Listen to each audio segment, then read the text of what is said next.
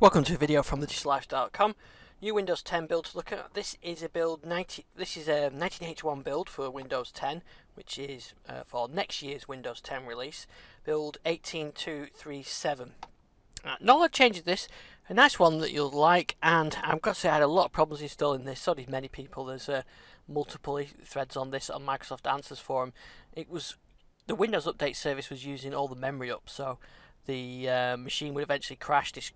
It would crash the display driver, had all sorts of problems. Got it finally to install today, so here's my hands-on video. I'll include a link to the Microsoft Answers post. There isn't a fix, so it just worked for me, so whether Microsoft have fixed something on the back end or my machine just finally managed to get there, I'm not quite sure. The main change of this is acrylic applied to the lock screen when you enter your password or PIN. I can't show you that through the recording software because it doesn't capture that, but this is what it looks like. You can see there the translucent acrylic design behind that is a normal picture. So you see the normal picture on the lock screen, and then when you start to enter your password or your PIN, you get this nice acrylic design. And I think there's more of that coming, this Fluent design system. The other changes are all fairly minor.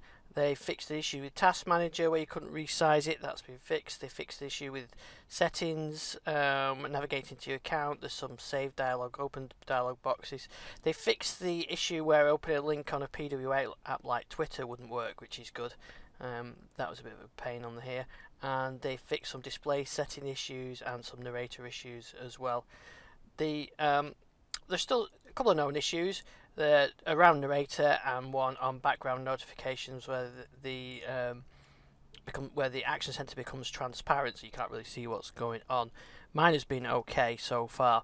So there's not a lot of changes, but this is early in the development process. The Redstone 5 build process is going to be completed the end of September, rolling out to Windows users in October, and then the 19H1 build that this is on will be the update that probably comes out April next year. You can see more on our YouTube channel on thedigital-lifestyle.com, at ASDixon on Twitter, and if you like our videos, please subscribe.